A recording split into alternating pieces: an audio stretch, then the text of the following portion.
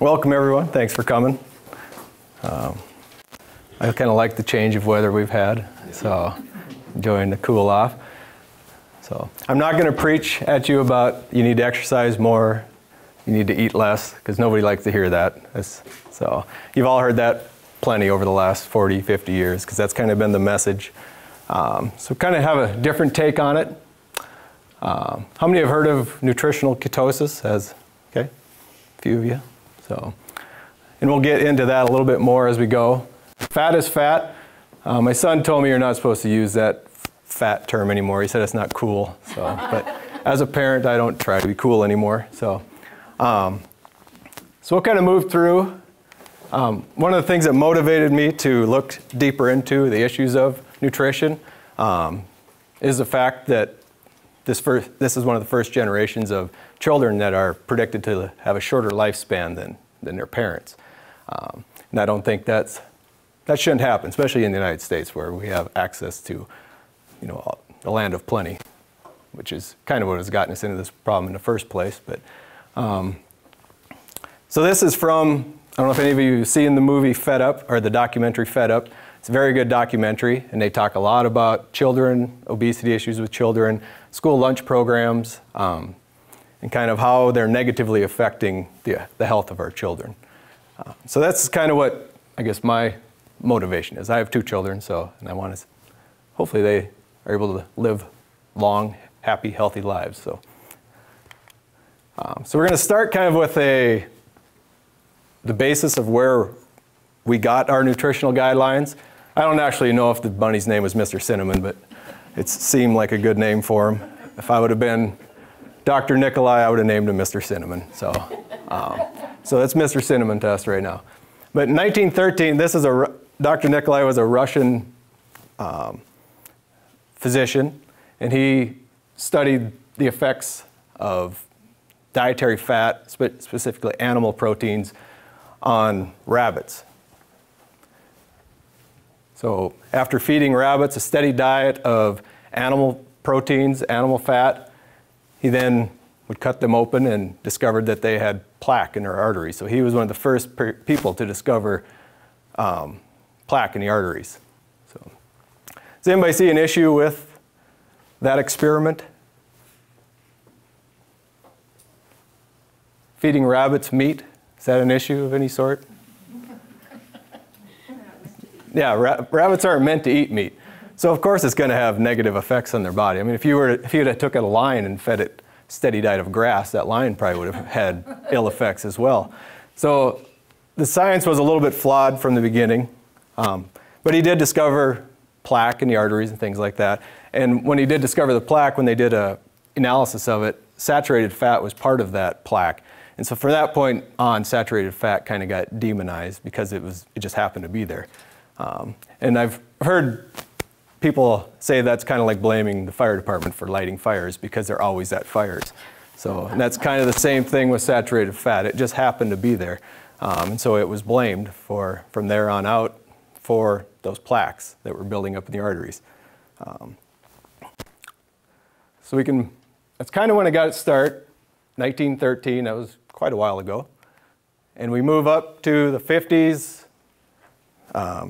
Ansel Keys up here in the left, your left, he kind of came up with the diet heart hypothesis that the carbohydrate, or when we eat cholesterol, fatty foods, specifically animal proteins, that it causes plaque buildups in the arteries. And he did the famous 7-nation study, which you see over here. This is what he published as a 7-nation studies. But over here is his results from the actual 22 countries that he studied. But he neglected to report all of those in his report. He just took the ones that made a nice, clean sweep through there to basically solidify the point that he was hoping to make. So we call that cherry picking, and you're not supposed to do that as a scientist. You're supposed to let the facts guide you, and he guided the facts, basically. So this is the results. From those results, of course, you can see there's a pretty good correlation between the intake of fat and the increased risk of death for cardiovascular disease. But if you throw in all of the countries, it kind of loses its, its validity. So that's one thing I always stress to people is to be cautious, be skeptical of scientific data. Always look deeper into it. But Ancel Keys did quite well with this study. He started the study in 1956, ended it in 1970, and then he kind of became an advisor for the United States with Mr. McGovern when he started the first dietary guidelines that we had in 1977. And in those dietary guidelines, we were told to eat less fat and cholesterol and eat more carbohydrates. And that was based on what Ancel Keys came up with in his research. And at the time, McGovern was told by several scientists, nutritional professors, scientists, that they didn't have enough data to make this type of recommendation. Because, I mean, this is a sweeping recommendation for the entire population of the United States. And they said, we don't have enough data to support those changes. And his quote was that, as a politician, we don't have the luxury of time like a scientist. We don't have the time to wait for the results. So he just pushed it forward without having the full benefit of the results. So it was pushed forward. And we have the dietary guidelines that we have today, which have just went through a pretty major renovation. 2015, I think the full results are supposed to come out in the next few months or so. So Ancel Keys got on the cover of Time magazine for his diet-heart hypothesis. George McGovern lost to Richard Nixon in 1972, I believe it was. So, I taught for a year at Dakota Wesleyan. Everything on Dakota Wesleyan campus is named after George McGovern. So, John Yudkin in 1972 published a book, Pure, White, and Deadly. He was probably the biggest opponent of Ancel Keys. He believed that our issue was not from animal fats, proteins, and cholesterol, but more from sugar. So he published his book in 1972, Pure, White, and Deadly. He's a British nutritionist, professor. He's the one who started, I think, the Queen's College of Nutrition. Pretty sharp guy. And he confronted Ancel Keys about the 7-nation study. Ancel Keys, from what I understand, was not a very cordial guy.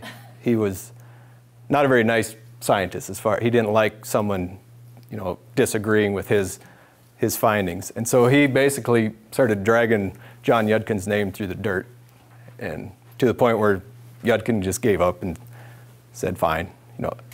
So the squeaky wheel got the grease. Well, not the grease in this case, I guess. He didn't want grease, but got the carbohydrates. So Dr. Yudkin was sent on his way because he he told Ancel Keys that his facts did not match his theory. And these are some quotes from Stephen Hawking, who's also a pretty intelligent fellow. It's always best to put smart people in your PowerPoints that have smart things to say. But the facts did not fit the theory, but Ancel Keys decided to ignore that. And basically, in the end, in 1992, we were presented with the food guide pyramid, which I think is a creaking and ugly edifice, as Stephen Hawking calls it. That's what we were left with in the early 90s. The food guide pyramid has went through some changes since then. This is the first one we had in 1992, and then we had it updated, I think, 10 years later, and now we have the My Plate. And I think they're all equally useless when you look at them. I've never seen the point of them. I mean, they're dietary guidelines. I don't think they're very good dietary guidelines. And plus, I don't know how many people follow them. Do you guys, when you cook supper at night, do you have the nutritional guidelines in front of you to make sure you get appropriate amounts of this or that? Nobody really pays attention to them.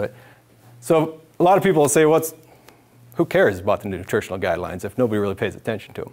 But there are people that have to pay attention to them, that are forced to eat according to the nutritional guidelines. Does anybody think of anybody that's fed by the government? Is there any programs out there that school children There's about 30 million school children every year that are fed according to these guidelines. The senior center here. Okay. Senior citizens, nursing homes, what was I going to say? The people on WIC, there's about 7 million people on WIC that are basically forced in some way to follow these guidelines.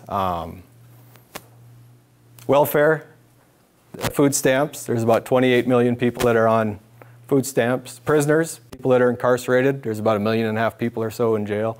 So altogether, there's close to 70 million people that are required to follow these guidelines through, and that's equal to about 20% of our population. So that's a pretty good chunk of our population that has to follow these guidelines. We don't have to follow them, but there are people that do have to follow them. Because I used to say the same thing, what's it matter? I don't have to follow them, but there are people that do, so we need to keep them people in mind when we're discussing these.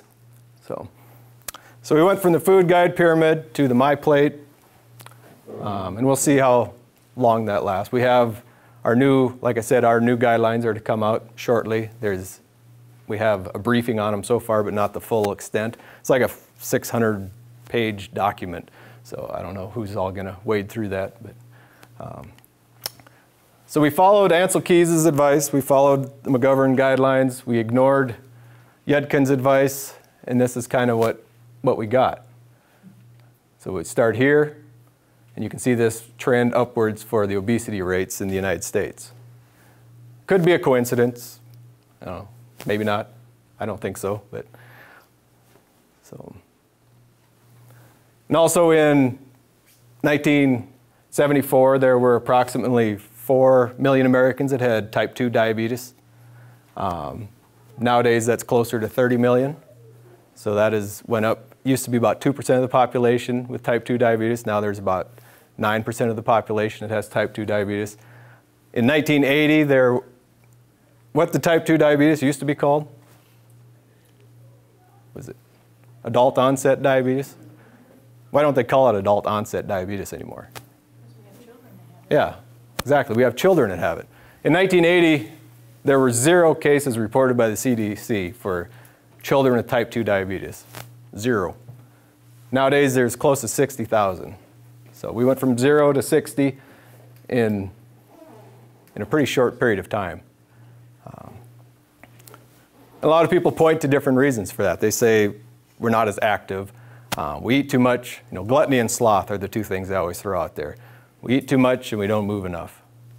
And that's a pretty simple answer. And if it was that simple, I don't think we would have this issue. And that's kind of the way I used to think as well. I used to do personal training and stuff like that, and that's what I always, kind of the sweeping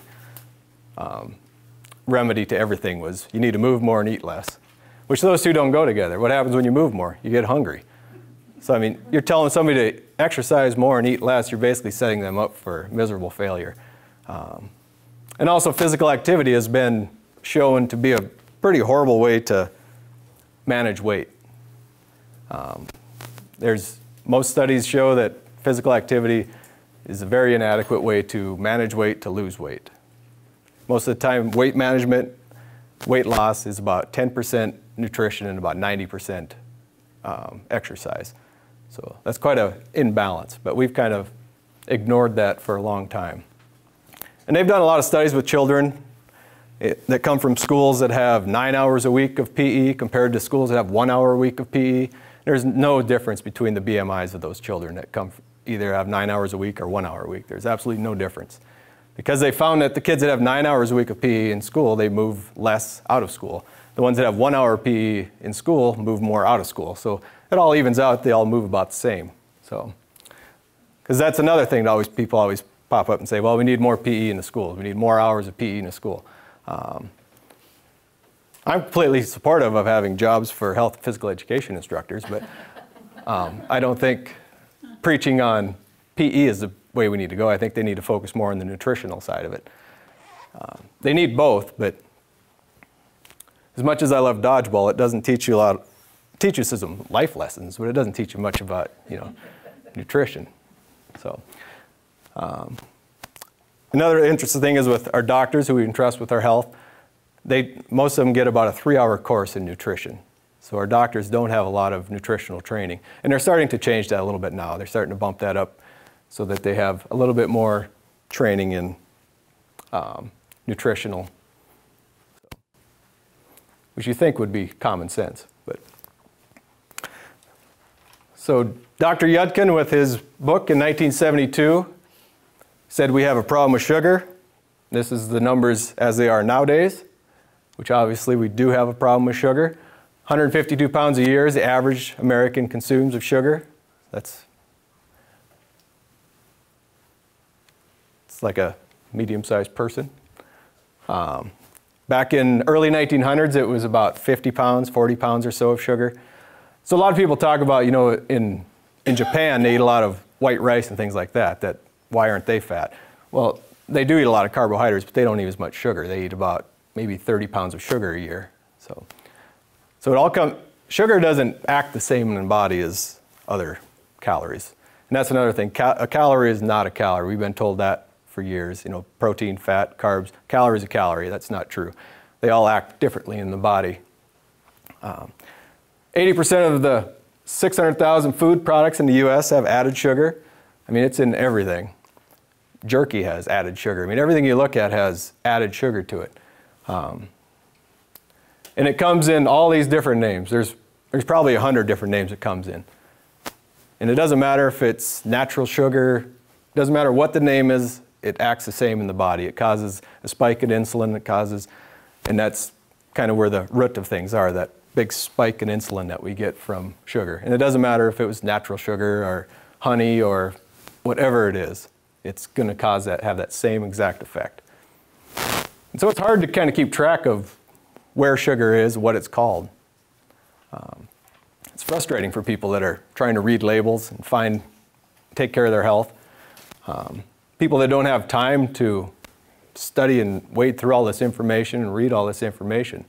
You know, they rely on doctors and scientists to tell them what they're supposed to eat, and that changes all the time. 1 year Time Life will have on its cover that butter will kill you. The next year they'll have butter's the best thing you can eat. So people get frustrated with 1 year you should eat eggs, 1 year you shouldn't. So the sugar, like I said, it's in everything.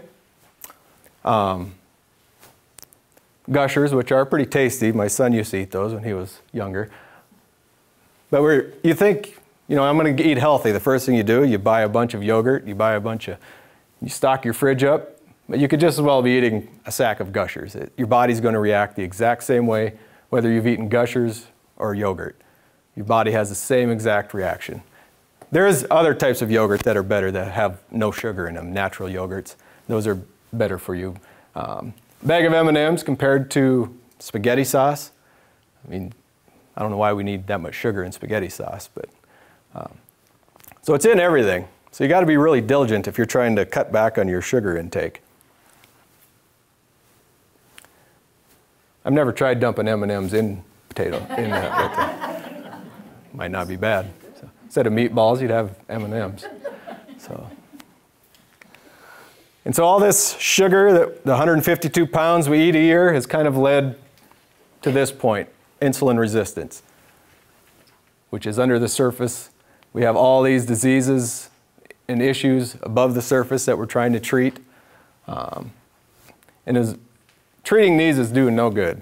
If we continue to treat those, we're going to continue to treat those. That's kind of it's going to be a continuous cycle of trying to treat the same thing and getting the same results. And all of us have varying levels of carb tolerance. Some of us can eat 300 grams of carbs a day and be fine. Some of us maybe only can eat 20 grams of carbs a day and be fine. So it has, in some of us, generally it changes over our lifespan.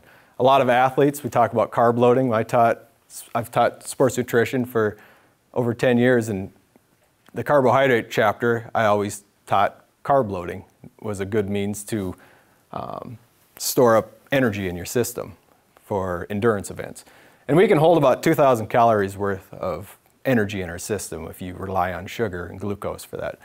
If you rely on fat for that fuel, you can store, the normal person can, average size, has over 50,000 calories at their disposal if you can access that. Because everybody's heard of bonking. When someone runs a marathon, about 2 hours in, they bonk. Because that's about how long you can get on 2,000 calories. Well, I can't get a full marathon in 2,000 calories, but those that are highly trained can get about 2 hours worth out of it. Otherwise, you have to keep on putting more and more carbs in as you go to keep from bonking. So a lot of athletes will be down here, carb tolerant most of their lives. And then, you know, they were marathon runners, they were track athletes, they were carb loading all the time. Maybe they're still running marathons at 45, 50, but they start to develop type 2 diabetes, even though they're active, fit, because basically their pancreas is crapped out. Their pancreas just can't do it anymore. Your pancreas is what pumps out the insulin when we eat carbohydrates.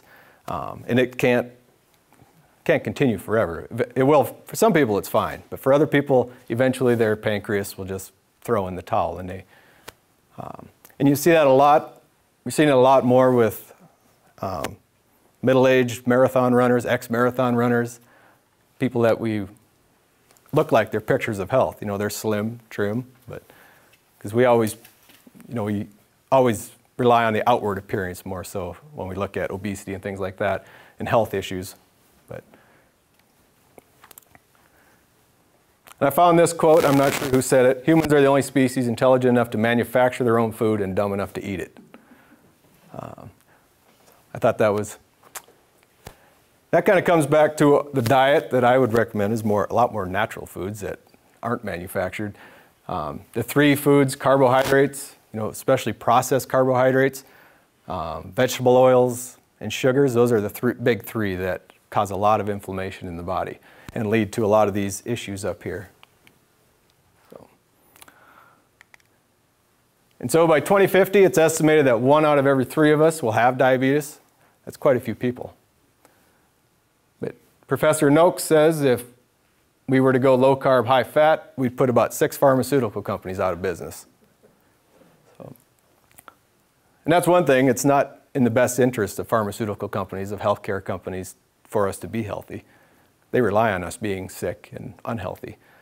But if we were, Dr. Noakes is a huge proponent of low carb, high fat diet.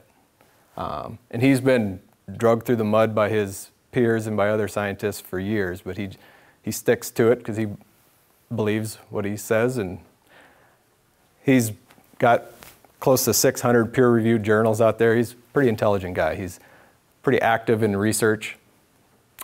So he's one person I would check out if you're interested at all in this type of thing. So low carb, high fat. A lot of people, when they hear low carb, high fat, they initially think of Atkins diet. They always think that you walk around all day with bacon in your pockets, basically, is what they think of. As much as I love bacon, it stains your clothes. You don't want to put it in your pockets. But you know, it doesn't mean high fat does not mean high meat necessarily. It means high fat. You know, if you eat meat, you want it to be high in fat. You know, we've been told since the 80s, low fat everything. You know, the 93% lean beef, which I go for the 80% lean because you want that fat in there. That's what. Because if you eat high, you don't want high protein. You want moderate protein. You want high fat. And we'll talk a little bit more about that to come here. So I think 2050 is not all that far away. And I would much rather put some pharmaceutical companies out of business than have 1 out of 3 of us have diabetes. So this is kind of what the ketogenic, I put some of the terms over here because it's probably new to a lot of people, the ketogenic type diet and the terms themselves. It's not something new. It's been around for roughly 2-3 million years. It's kind of the diet that we evolved on. There wasn't a lot of vending machines with chips and stuff back in the caveman days. They basically had animals to eat. They had some plants, not a lot of carbs. They didn't have a lot of fruit available to them. Fruit was available for probably a couple months out of the year. And it's interesting when you look at the change from the Paleolithic to the Neolithic. They went from more of the hunter-gatherer to more of the farmers. And the average height went down about 6 inches between those two, just from eating less animal fats, animal proteins, and eating more carbohydrate-based diets. So, but I'll leave that lecture up to the biology department. They can handle that. So, this is kind of the basis. If you want to look at kind of a quick and dirty pyramid of what a ketogenic type diet is based on, a low carb, high fat way of eating. And basically what you're trying to do is you're trying to shift your energy use from a fuel source, from glucose to fat. And our bodies are pretty efficient at burning either or, but we just can't switch off and on like it'd be much more convenient if we were like a hybrid car that would just flip back and forth whenever we could. But it takes anywhere from a week to 3 weeks for somebody to get into a ketogenic state or become keto adapted. And they can do that by eating this type of diet. Lots of fat, basically. 80% of your calories should come from fat when you eat this type of diet. And we'll look at kind of the chart that shows the difference with that. But you want to stay away from the grains, carbs, sugars especially, starches as well. Everybody's a little bit different when it comes to how much pasta and things like that they can handle. But basically everything over here causes a spike in your insulin levels. And when your insulin levels go up, all the fat in your body is held hostage. Fat can't get out of the fat cells if there's insulin there. Insulin's job is to push fat into the fat cells. So if insulin is present, fat's not going to get used, it's going to get stored. And once it's stored, our body doesn't like to give it up because evolutionary-wise, our bodies were designed to hold fat when they got it. So our body would much rather give up a little bit of lean muscle tissue than fat. So you can see these are the foods on the left, the yes foods. So you can see lots of butter, lots of saturated fats, good fats like coconut oil, some vegetables. Got your meats down here, meat, fish, chicken, different cuts of meat. Berries are probably the best. Basically, foods that are low on the glycemic index. So if you have questions on what foods you should or shouldn't eat, you can also look at the glycemic index, which ranks food as to what effect they're going to have on your body as far as insulin levels when you eat them. Where white bread is basically the top. That's kind of number 100 on the glycemic index. Broccoli would probably be like closer to 0. So foods that are lower, like berries, are good. They're lower glycemic index fruits, so they won't cause that big spike in insulin. Any questions on this pyramid yet? Make sense? It's really not that complicated. And I don't like to call it a diet, because to me a diet is something that's temporary, something that you do for a few weeks to get ready for a class reunion or something like that. It's always fun going to the class reunion and seeing all the gaunt people walking around that have been starving themselves for weeks. But I got started with this type of diet a little over a year ago. I was preparing for my carbohydrate lecture in sports nutrition class, the same as I had been teaching it for 10 years. Getting ready to talk to them about carb loading, getting ready to talk to them about how stupid Dr. Adkins was, how dumb low carb, high fat was. I was getting ready to do my spiel on staying away from those types of diets. And I stumbled upon Dr. Peter Attea's site. He's a pretty intelligent guy. He also believes in the low carb, high fat way of eating as the healthiest way of eating. And I started reading his site, and he kept talking about inflammation with the insulin levels and things like that. And it was really interesting reading. And the more I was reading, I started thinking back to myself. I have, I don't know if anybody knows what psoriasis are. It's an autoimmune issue where basically it's like you get these plaque buildups on your skin and things from just your system goes wild. And I could remember my dermatologist talking about inflammation. And it was kind of like the light went on. Everybody has those aha moments. And suddenly I was happy that I discovered it, and I felt stupid that it took me this long to discover it. I wanted to call every student that I'd had for the previous 10 years and apologize for what I'd told them. And so I started on basically a self-experiment, an N1, study of one. So I stopped taking the medication that was prescribed for psoriasis without consulting my doctor, which you probably shouldn't do, but because the medication one of the medications I was on is called Humira. I don't know if anybody's heard of Humira. It's an injectable anti-inflammatory that they use for people anywhere from arthritis to Crohn's disease to ulcerative colitis. It's a really strong anti-inflammatory. And so I was reading the label on it and the side effects, and there was two side effects that kind of caught my eye. One of them was increased risk of all types of cancer, and the other one was death. And those pretty serious side effects. So I thought, why am I taking this? I mean, it did get rid of my psoriasis. I'll give them that. I mean, I take an injection of that. A week later, everything's fine. But I thought, I Googled the internet to see if anybody else had tried this type of diet for psoriasis, since it is inflammation, and I couldn't really find anything. So I just jumped into it. And one Monday morning, I got up and had ground pork, about a quarter pound of ground pork, 3 eggs, all fried in butter, and then I went to work instead of eating my normal bowl of cereal that I used to eat every morning for the previous 40 years.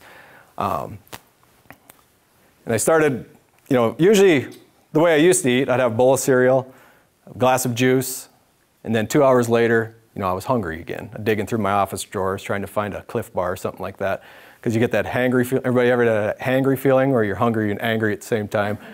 And that's usually what you get when those big spikes of glucose and insulin, they go way up, then 2 hours later they crash way down. So you go through that throughout the day. Throughout the day I just thought that was normal, that every 2 hours I had to find something to eat. Which, looking at it from the evolutionary side, we wouldn't have made it this far if we had to eat every two hours, because it'd be pretty dangerous to leave the cave every 2 hours to try and find something to eat. So, but that's the way I ate and that's the way a lot of us eat. A lot of athletes eat that way. They're constantly putting in carbs every few hours. So every 2 hours, it'd have that big rise, big crash, 2 or 3 in the afternoon, feeling shot. Always had that brain fog that you get where you can't focus on things. And so I started on this diet, like I said, that Monday morning. And I was sitting in my office working on stuff, had class, and I looked and it was 2 o'clock and I hadn't eaten yet since breakfast. And I wasn't hungry yet. And I was like, well, that's kind of odd. Usually I'd have eaten 3 times by now. And I still wasn't hungry. And so I waited. I ate when I got home again at like 6. And I still wasn't starving at that point. I could have probably went the rest of the night without eating. But so I started eating that way. And first thing I noticed was the mental clarity. I lost that mental fog that I used to get every couple hours. It was more of a steady state, which I always said it was kind of like my mind was on jet fuel. It's kind of how I felt. Because before I used to have my lecture notes in front of me all the time, because I'd always forget things. And that was the first thing I noticed, that I found myself standing away from the podium more, because I didn't have to have my lecture notes in front of me to remind me of things. It was just, I just had that steady state. Physically, I felt great. I weightlift a couple days a week, and I noticed I didn't lose any strength in weightlifting, and I was losing weight. I lost like 15 pounds, and that wasn't my purpose, was to lose weight. My purpose was to see what effect it had on my psoriasis. And my psoriasis went away completely. And I haven't taken the medication for over a year. I haven't had any psoriasis in over a year.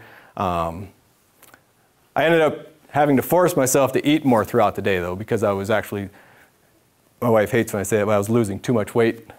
Most people want to choke you when you tell them that you had to force yourself to eat more. But that was the way it was, because our bodies, if you give it fat, it burns fat. It's kind of like, if you go out on the town the day of payday, you're more apt to buy your buddy around than if you go out 3 weeks later when you don't have as much cash on you. So your body, if you feed it fat, it keeps burning fat. And that was what I noticed right away, that I had to force myself to eat so I didn't lose too much weight. But I did lose about 15 pounds. Now I stay at about 10 below that, but comfortable weight. I haven't lost any strength. As far as aerobic activity, I haven't noticed any declines with that at all. So it was a positive experience for me, and a lot of people say, well, you can't sustain that. I'm like, why can't you? When I go to bed every night, I'm looking forward to breakfast. I never did that before, because who's going to look forward to a bowl of grape nuts in the morning when you go to bed? But when I go to bed at night, I'm thinking, I get bacon, or I get leftover steak, or I get, whatever I'm eating, and 3 eggs generally is kind of the main deal. I eat about close to 2 dozen eggs a week. And a lot of people always think, well, cholesterol, what's your cholesterol level? And that's something else entirely that you want to look into if you're interested in doing this type of eating strategy. And so, yeah, I had a pretty positive effect on me. And like I said, and usually for lunch, I'll eat, since I had to start forcing myself to eat lunch because I wasn't really hungry, I eat usually a huge salad for lunch. And as far as dressing, I'll put about a 1/4 cup of olive oil on it just to get more fat. All in all, and then I'll put apples, broccoli, whatever on top of that. And usually for supper, I'll have steak and maybe some more eggs, or maybe some broccoli fried in, I keep a container of bacon grease in my fridge, kind of like butter. I put that in a pan, and I saute my vegetables in that. Oh, it's tasty. My mouth's watering now just thinking about it. But, I mean, most diets when you go on, you're not looking forward to meals. I mean, you're miserable. I remember in the 80s when my mom was going through the grapefruit diet. She was not fun to be around. She would eat like half a grapefruit in the morning, half one in the afternoon. I mean, I don't know how many diets I've watched my mom go through. And to this day, she'll call me, have you heard of this diet? And I'm like, no, it's not going to work. But it's always fun to see the different types of diets that are out there. So this is just some kind of brief intro to ketosis. And this is kind of a comparison of the caloric intake by macronutrients. You can see over here, this is our average diet, our standard American diet, which I think the acronym is quite apt, SAD, SAD. And this is even below what is recommended. It's recommended we get about 60% of our calories from carbohydrates. But this is kind of what they've seen.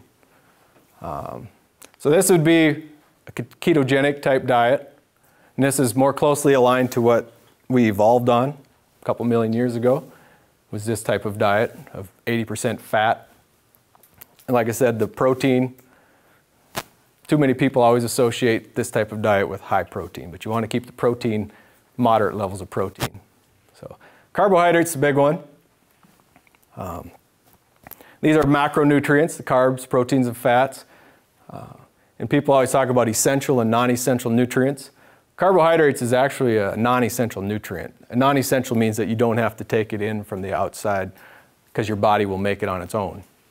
So your body can make carbohydrates out of the protein and fat that you make. It's called gluconeogenesis. When you eat protein and fats, it gets converted into it in your liver. So we don't actually have to consume any. I mean, you could survive the rest of your life without eating a piece of bread. And trust me, I used to be a huge bread lover. That's one thing. When my wife makes banana bread, I cave and I'll have a couple slices of that. So I'm not completely, I don't have that much willpower. But hot banana bread, you can't resist. Especially my son likes chocolate chips in it, so that even bumps it up a little bit more. So this is kind of what you'd be shooting for. And what I can recommend if you were to try something like this would be to use one of those diet tracking sites like MyFitnessPal or one of those. Just to kind of keep track of what you eat every day. And once you do it for a couple of weeks, most of us eat kind of on the same type of cycle. You'll know kind of where you're at.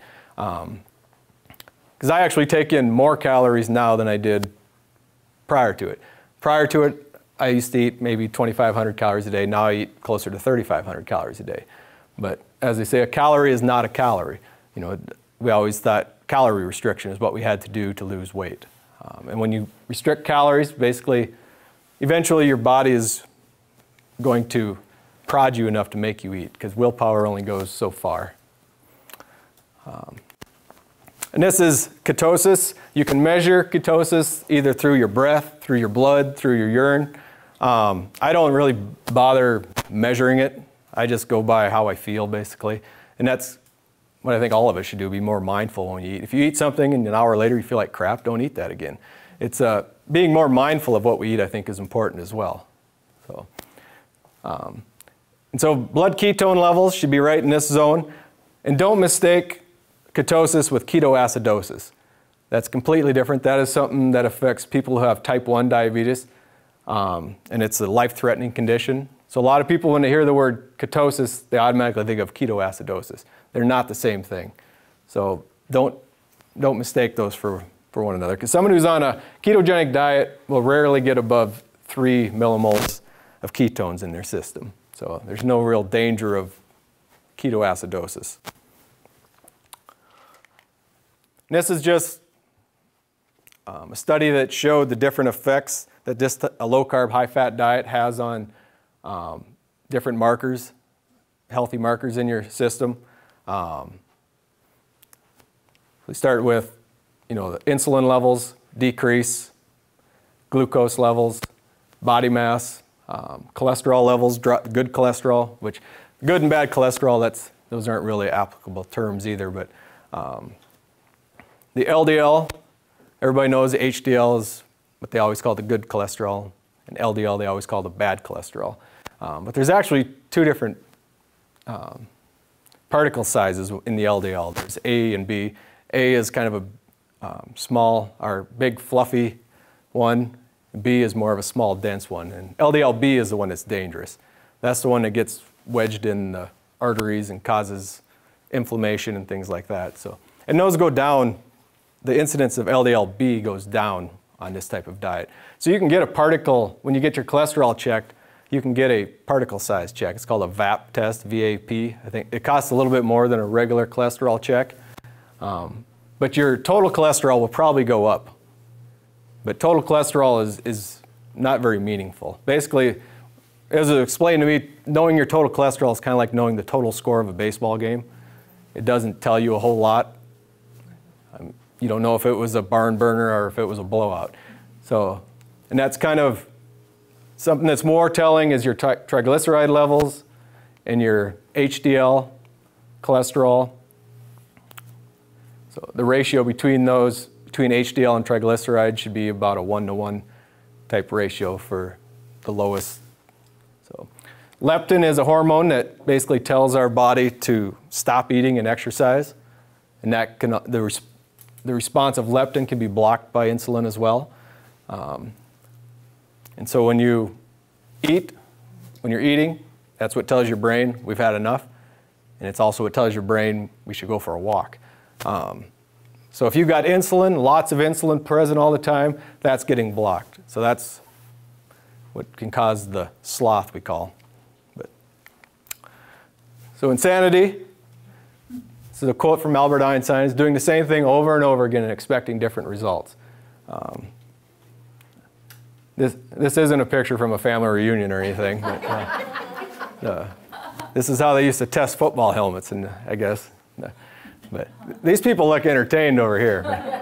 But I wouldn't recommend it. So, and that's kind of what we've been doing over the years. We've been doing the same thing over and over. Here's just kind of a collage of all the different diet books, the different people that have been telling us that they can make us thin. Richard Simmons, you can't go talk about diets and nutrition without talking about Richard Simmons. Jack LaLanne, the juice tiger. There's these electronic things that you put on your muscles and it zaps them. I mean, most of these things are just ridiculous. The cabbage soup diet. How miserable would you be on a cabbage soup diet? How miserable would everybody else in the house be on a cabbage soup diet? So I mean, I think it all started kind of with Jane Fonda in, was that late 70s, early 80s? And since, from like 1980 to 2010, the fitness industry is like, it's more than doubled.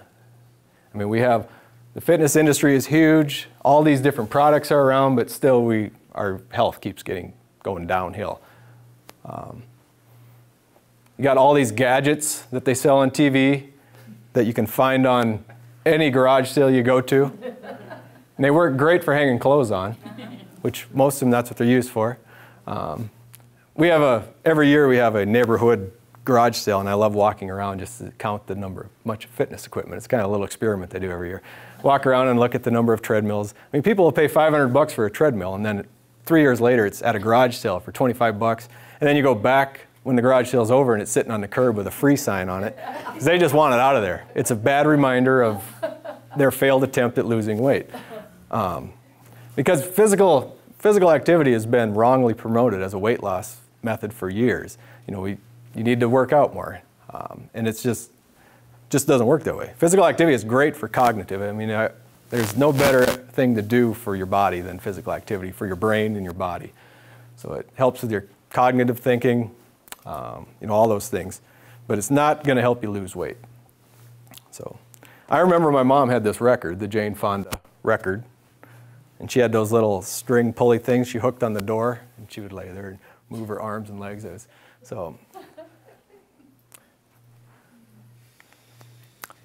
But now, we're starting to see a change, which is encouraging. I think we're at a tipping point. I optimistically think we're at a tipping point. Just recently, those new U.S. guidelines, they're getting rid of the limits on cholesterol because they've finally realized that there is no scientific data that supports the need for low cholesterol. That the cholesterol we eat does not go into our blood. There's no impact between dietary cholesterol and serum levels of cholesterol. The Japanese government has also gotten rid of cholesterol limits. Sweden was the first country to, basically they had followed the same guidelines that we had set back in the 70s. A lot of other companies applied them, or other countries had applied them. And Sweden's the first big country that has went low carb, high fat. They've basically gone away from the norm. And they didn't just do that willy-nilly. They did it over the course of 3 years. They had a group of people that looked at over 16,000 research articles on nutrition, and that's what they came up with, that was the best eating strategy for their population, was a low-carb, high-fat eating strategy. So it wasn't just Ansel Keys doing a research study. It was 16,000 different studies that they looked at. So to me, I think these are pretty positive things that we're moving in the right direction. And it doesn't take a lot of people to get that moving in the right direction, to tip that scale. And that's what I'm hoping to do, is tip that scale a little bit more. Back to my original reason for wanting to tip that scale in that direction. So, any questions on nutrition? Anything I went over that was unclear or confusing or something you want to argue about? Or it's fun to talk about nutrition because it affects all of us because we have to eat. I mean, there's no way around it. Mm-hmm. I was really interested in this presentation because my husband and I have been following the ketogenic diet for 1.5 years, and the benefits are unbelievable. Mm-hmm. I'm diabetic and I'm on insulin. I've been able to cut my insulin by 80% that I have to take. Both of us, I had the Phat test for cholesterol, mm-hmm. for the LDL. My LDL is the big fluffy particles that aren't sticky, so I don't have to go on a statin. My HDL went up. My husband's HDL had always been low, and they tried everything, and his went up to almost the maximum it's supposed to be for men. I had acid reflux to the point where I had to have my esophagus stretched. They told me I'd be on Prilosec the rest of my life. After 6 months doing this, no more Prilosec. I've cut out several other medications. My husband lost 50 pounds. He looks wonderful, and everybody tells me how wonderful he looks. I lost 30 pounds, but I'm still a work in progress. I eat more, like you said. Before, I'm very short, and before, if I ate 1 calorie over 1,200, I would put on weight. Now I eat close to 2,000 a day, and the weight will come off.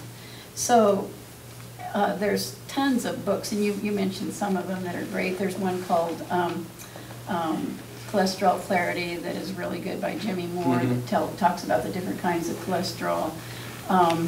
There's Why We Get Fat and What to Do About It, that talks about how insulin affects your weight. It's really an insulin problem. Mm-hmm. Insulin is a fat-storing hormone, which I didn't realize until... And that's what we see when people start on insulin, they gain weight. Mm-hmm, mm-hmm. So, I mean, this is great. I'm so glad you're doing this, and I do hope that more and more people will get into it. I'd like to see some more people in Chadron so we can have a support group or something. But I've done it long enough now that it's not even I wouldn't eat the banana bread just because I'm so used to low carb that my body doesn't accept that kind of thing. And we're going to go on a cruise, a 3-week cruise, which, you know, cruising is all about eating. Yeah. But I'm not even worried. I hope I'm not being overconfident, but I'm just not worried that I'm going to. And most of you find something to eat that is. I mean, you can always figure it out. Yeah. So. Like when you go to fast food, just throw away the bun, things like that. I mean, fast food meat is not the highest quality meat, but if you're stuck there, you're going to have to eat it. And another thing people always bring up, well, if they're vegetarian, if you're a vegetarian, you can still follow this type of diet. You just have to rely more on oils and things like that to get your fat content. Nuts and oils, yeah. But yeah, basically it looks at just total body, you know, the inflammation thing is the big thing. And most disorders we have, their main cause is that underneath that glacier that we saw is inflammation is at the root. For arthritis, she mentioned acid reflux. Most type 2 diabetics are able to completely get off of their medications when they start this type of diet. People that are, like you said, you had an 80% reduction in the amount of medication. So, I mean, and that's kind of what we see throughout. And a lot of people will say, well, it's not a sustainable diet. Well, it was sustainable for a couple million years. It just happened to be the last 40 years we screwed it up. The government helped us screw it up, but they don't do that very often, thankfully. But 10 years ago, like you were talking about, we didn't know as much about C-reactive protein as we know now and the damage that it's doing to us. Yeah. You know, so. Yeah, that's what I said. I'm confident that we're at a tipping point. I feel good about that we're not going to continue down this path. And I think it'll be interesting to see the new dietary guidelines that come out. I know they mention a little, I don't know if they talk about low carb, high fat much, but I think they still preach about, you know, lean meats and things like that as well. But because it takes a while to create change. I mean, we got into this mess and it took us 50 years to get into it. It's going to take us a little while to get out of it as well. But as far as the issues that society faces with the obesity issues and all those types of deals, you know, it's forced us to kind of look closer at it.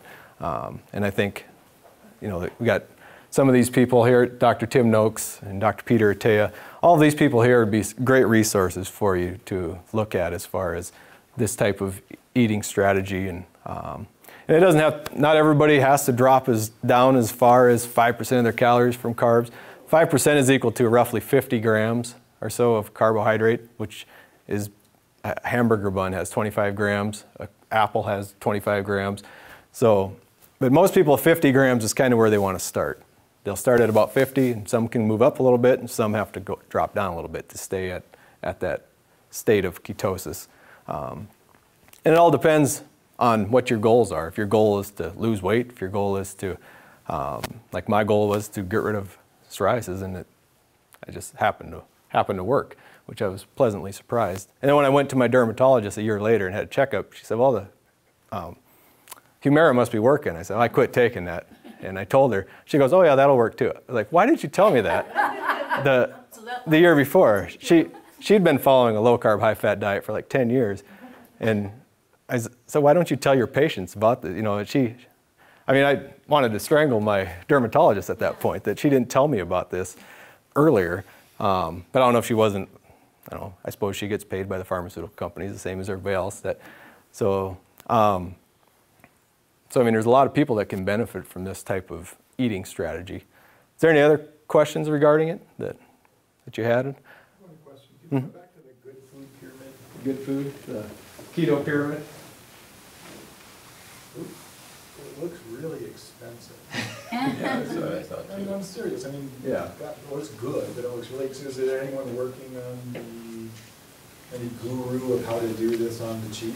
Yeah, there is a book that I saw that talked about ketogenic, for the budget, and it talks about the low budget way, but yeah, and these types of foods, I haven't really noticed a difference in as far as my dietary budget, as far as the way I used to eat as compared to this. It's pretty much the same, because I don't don't have to eat every 2 hours like I used to, and I think you get more bang for your buck here. And plus, I don't have to spend, you know, the medication I was on was like $1,000 a year, so I got rid of that. I understand that savings in the long run. Yeah. The immediate. Yeah. Like, yeah, when I talk about people though, budget's little. Yeah. With garden season on, I noticed that my grocery bill is way low because I got everyone's tomatoes. Yeah. Processed foods are expensive though. Yeah, it is a little bit more. I mean, when I talk about this with college students, that's one of the things that I have to address is the cost of it that can be prohibitive for, especially if you're stuck eating in the cafeteria, you have to be a little more creative, which I've eaten over there, and you can eat this way. It just takes a little bit more creativity, and it does, you know, we can't all go raid Ron's fridge in the middle of the night for beef, but. I think it's possible. I know I'm on several low-carb Facebook groups, and this becomes an issue for some people, but.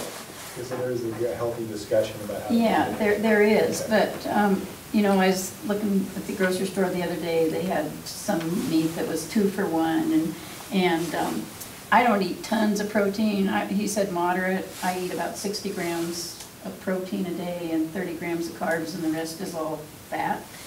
And so I think it's possible to do it on a budget. You just have to plan and look for good prices on things, and, you know, with a little bit of work you can do it.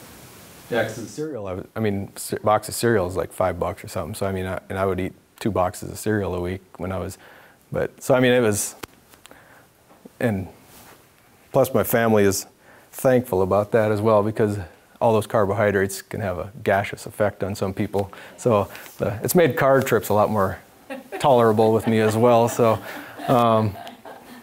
Ron? Josh, speak to us about carbohydrates from fruits. I notice here berries is at the very top of the pyramid, meaning limited intake. Yeah, the berries are more of a low glycemic index, whereas like grapes are really high. You get a lot more sugar content in grapes and things like in apple. An apple has about 25 grams of carbohydrates in it. So I'll usually eat a lot of berries and then maybe a half an apple or something on my, so you can eat, the amount of fruit you eat can vary depending on what your carb tolerance is, but the biggest thing is that the fruit has the same effect as, if you eat a bag of Skittles or an apple, it would have the exact same effect on your insulin level. So it just depends on how insulin resistant you are and things like that. But so some people have to completely eliminate fruit from the diet because they're just that carb intolerant. But so yeah, they are. But I would look at the glycemic index scale, and and most of the berries like strawberries and blackberries are really low in the glycemic index. What about blueberries? Yeah, blueberries are nice and low as well. So they don't cause a big spike in insulin, and so. About 2 strawberries every 3 days. Yeah, but no, the butter. You know, my favorite is the Kerrygold. Anybody ever had Kerrygold butter? It's from grass-fed Irish cows. You can eat it like a candy bar. It's tasty stuff. But yeah, but the butter. And if you have trouble getting this much fat through the normal food you eat, there's also something that's been going around called bulletproof coffee. That's one of the names they call it.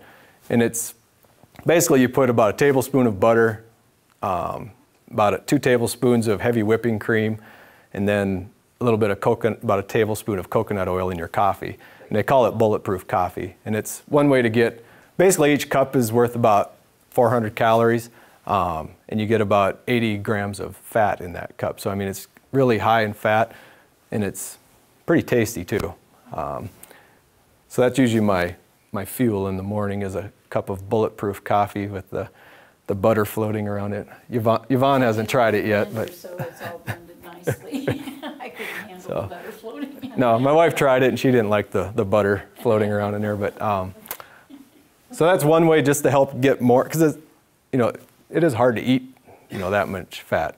Have you tried the coconut oil in the coffee? I might try that. Yep. Yeah, I usually mix that in with so you get the coconut oil. When you cook, you know, the vegetables or the meats, when you cook a steak, it's better to cook it in a frying pan in butter or olive oil or vegetable, not vegetable oil, than it is on a grill. Because on the grill, you lose all those minerals.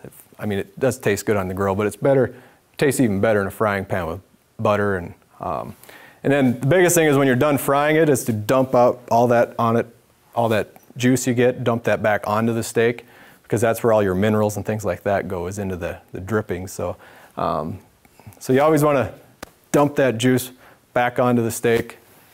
It's pretty tasty too. So. Or on the salad.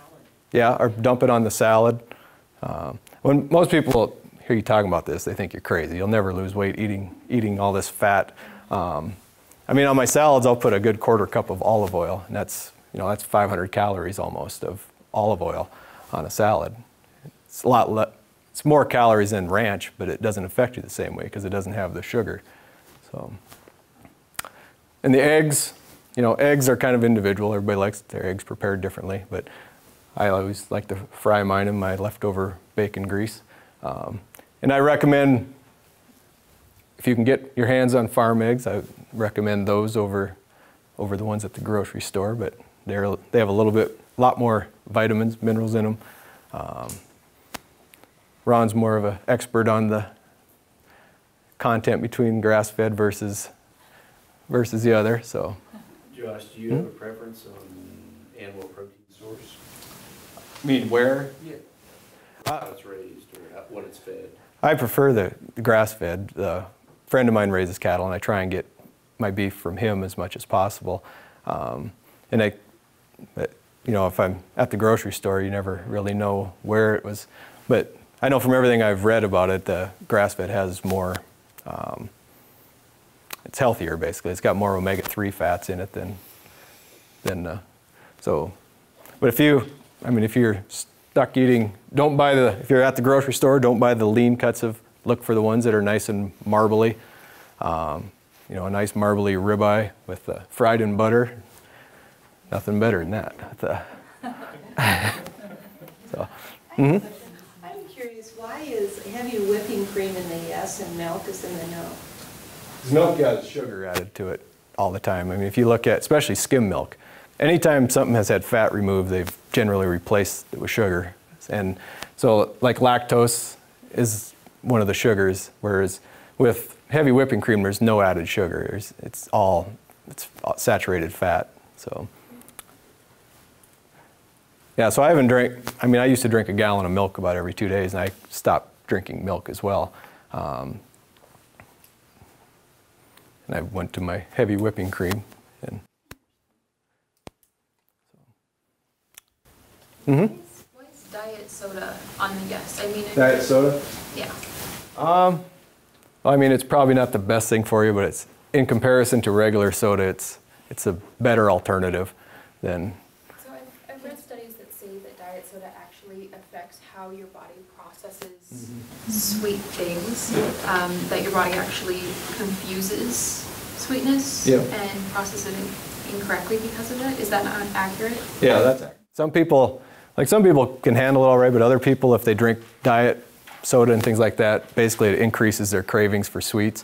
And also it'll cause the same type of insulin effect on some people as a regular sugar would. So I mean, if you have to choose between, choose soda, but neither one is probably for the best. But I enjoy a Diet Pepsi now and then, which now has no aspartame, which they put that on there with absolutely no scientific evidence that aspartame was all that bad for you. But there we go again with but diet soda, like I said, it's not a health food by any means. And like some people, like when I first started on this, I used the fake sugars, the sweet leaf and all those, just to try and make that transition. I thought I needed that sugar because you get so used to it. I mean, 150 pounds of it a year that most of us eat. And sugar activates the same thing in our brain that cocaine does. It lights up the same areas. And if you give a mouse the choice between cocaine and sugar, it'll choose sugar. It's harder to get someone off of sugar than it is off of cocaine because they activate the pleasure center in the brain. But when we eat it, that activates that center. Then next time we eat it, we need a little bit more of it to get that center activated. So it just kind of keeps going that way. So when you first start this type of diet, I was looking for all these different sugar substitutes. And in the end, I ended up just getting rid of all of them because I didn't have that taste for that sweetness anymore. Like mixed nuts, the almonds are good, but I like the mixed nuts, but you want to get them so they're not roasted, because anytime you get roasted nuts, they're roasted in vegetable oils. And I'd forgotten how sweet tasting regular mixed nuts were, because I remember growing up, my grandparents always had the big bowl of mixed nuts that you had to crack open, and I'd forgot how sweet tasting regular mixed nuts were until I went back to eating those. So Target sells a nice big container of them. That's the only place I've been able to find the mixed nuts, because I usually dump them on my salad as well, some mixed nuts. Any other questions on, you always feel free to email me or anything if you have questions about it. If you want me to come shopping with you, I'll come shopping with you and look at foods. I have no problems with that. And if you see me out and about and you're shopping, don't worry about me running up and throwing stuff out of your cart or swatting cookies out of your hands because my kids don't eat all that great all the time, but I tell them, but I don't tell everybody. Nobody likes the person sitting at the dinner table telling them that you shouldn't be eating that, you shouldn't be eating it. So, I don't care what people eat. The only time I care when people eat is when they're complaining about their health and they keep eating crap and they keep beating their head against the wall. That's when I care about what they're eating, because they're not doing themselves any favor by keeping eating the same thing. Like the quote from Einstein was, we can't expect something different by doing the same thing over and over again. That's the only time when I'll question someone's nutritional intake. But when people bring donuts into the office, that doesn't bother me. I just don't really care for donuts. But I'll sit and watch my brother eat a bag of powdered donuts and not say a word, because for one, it's impressive. Have you ever seen him eat one of those entire sleeves of powdered donuts? He can do it. So, You mentioned your grapefruit diet that your mother was on. Oh, yeah. Wow, did that work out? For my mom?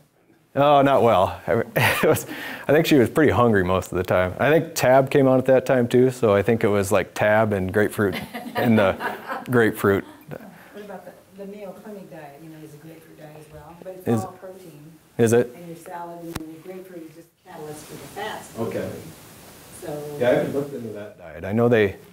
You have 2 pieces of bacon and 2 eggs every morning with half the grapefruit, and then for lunch and supper you can eat as much meat as you want, cook any way you want, and salad with a half a grapefruit. It's pretty low carb. You do it for 10 days, and then you get off for 2 days, and then 4 days more you get back on it. Okay. And that's kind of what I like about this way of eating. It didn't take a lot of thinking for me to eat like this. I can eat the same thing day in and day out. It doesn't bother me. Some people need a little more variety in their diet, but I can eat the same thing day in and day out, and I don't get bored with foods. Maybe I have no sense of smell either, so maybe that's what helps with that as well, that I can get stuck on a diet and be fine with it. And it's interesting when you eat like that marbly ribeye I was talking about. If you pair that up, normally when you go to the restaurant, you get that with a baked potato. If you eat the baked potato and the ribeye, your body's going to partition that fuel differently. The fat from that ribeye is going to get stored, and the carbs from that potato are going to get burned.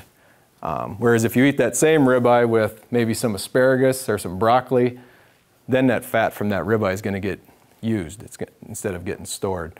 So a lot of it depends on how you pair your foods.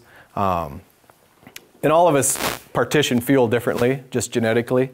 I heard Gary Taubes, who wrote the book Good Calories, Bad Calories, talked about, he had a picture of a Jersey cow and an Aberdeen cow, and he said, are we going to blame the Aberdeen cow for being sloth-like because it's fat, and the Jersey cow, does it go jogging at night because it's, everybody knows a Jersey cow, they're pretty slender, because their fat is partitioned into milk production. And that's another thing, we all partition our fuel differently. We all come from different genetic backgrounds, and learning more about this has also caused me to be a lot less weight biased. Because being an athlete and all those things, you end up being weight biased just towards people. I always think, oh, they eat too much and they don't exercise enough. And that's not the case. Generally it's the food that we're surrounded by our environment is not conducive to losing weight. So it's helped me become a lot less weight bias and kind of understand the plight that all of us are in, and the environment that we're in, the obesogenic type, or the, what do they call it, the obesogenic type environment that we're in. So, because I mean, there's fast food everywhere, there's vending machines everywhere. I mean, everywhere we go, we're surrounded by food that's not very good for us. So. Any other questions? So that's one thing that I would also, you know, hope that some of you would come away with, is being less judgmental of people, because it's just not nice in the first place. But that's what helped me a lot. The more I've learned about this type of diet, and the more I've learned about how our body reacts to different foods, you know, it's caused me to be a lot less judgmental. Mm-hmm. You spoke a lot about insulin management, and I was kind of wondering what role exercise played in that. I know that there's a connection. So. Yeah, exercise will also help lower insulin levels. But like I said, exercise, you know, it's not going to help anybody lose weight, but it's great for helping with insulin as well. And that's why athletes are able to have a higher carb tolerance, because they're active, so they're burning up a lot of that and keeping their insulin levels more in check than someone who's maybe has a desk job or something like that. And it was also explained to me that if you have to work out to maintain your weight, then you have to look at your dietary habits. You're probably, because that's evolutionary wise, that just doesn't make sense either, that we have to work out, because I don't think cavemen went out jogging or anything like that to maintain their weight. So if you have to work out to maintain your weight, there's probably something wrong with your eating. And that was kind of the way I used, you know, I had to run every day, otherwise I felt like I was going to get fat, because I would start to gain a few pounds here and there. I was more addicted to probably running than anything. But since I've been on this type of diet, I walk more. I don't hardly run as much. So I'm not exerting as many calories as I used to. I'm eating more calories, but my weight, your weight will find kind of a happy medium. Eventually you'll find that sweet spot in what you're eating and your activity level. Mm-hmm. So do you no longer teach the athletes to carb load? No, I don't teach that anymore. I tell them about it because, you know, some of them, that's the way they've been taught, but I'll tell them about it, and then I'll tell them this way, and I'll let them kind of decide. Because every textbook on sports nutrition still teaches high carb. And so I'll let them look at the textbook and kind of compare that to what I'm saying, and they can kind of choose for themselves which they want to follow. Because more and more athletes, they have this 100-mile runs and things like that. More and more of those athletes are using a low-carb, high-fat fueling system. And like I said, you get difference between 2,000 calories available to you or 50,000 calories available to you. So I mean, there's a lot less chance of bonking when you're in a high-fat. So, the way I was described to me is, picture a semi-truck that's got a big tanker behind it, and the fuel tanks that the truck is using is carbs, and the tank that it's pulling is full of fat. So that truck has to stop every few hundred miles and fill up that little tank, but it's dragging along that huge tank full of fat behind it that it can't access. And so that's kind of what ketogenic diet helps you access, that big tank, so you don't have to stop and fuel up all the time. That was one way that someone explained it to me that made sense as far as being able to access the big tank. Any other questions? Comments? Thanks for coming in.